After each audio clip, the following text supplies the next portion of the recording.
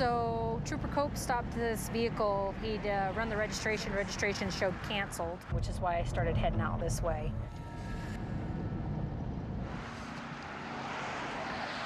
I thought this car canceled registration. As soon as I searched the vehicle, I found a Volcano. There's vacuum sealed marijuana in there and some other paraphernalia items. Named the two, and we're here now. Okay.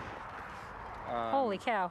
It's the Volcano. I've never seen a Volcano before. So he says he smokes regularly, and he has pneumonia right now, so he can't inhale.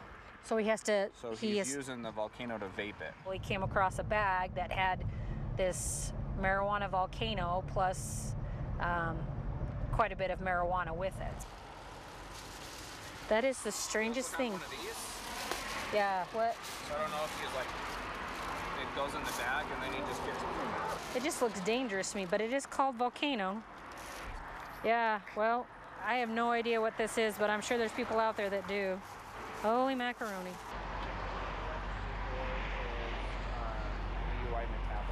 Driver's admitted to being a regular consumer of marijuana and has also consumed recently today. So Trooper Cope will take you back to the office where they'll do a blood draw and have the blood tested to see if there's any presence of controlled substance in the system. This was kind of the most interesting thing I've ever seen. I don't think I've seen one of those before. When it becomes legal, you should try it. Well, I'm not sure my job would allow me, so. It's kind of expensive, so I'm sure it is. upset, but. Yeah. How much does one of those cost? $500. Really? But is it just a one-person thing, or can you know? You can have multiple if you wanted to, but. So do you put hash in there or raw marijuana in there? I mean, you can put hash too. I'm sure you probably could. That just looks strange. Huh.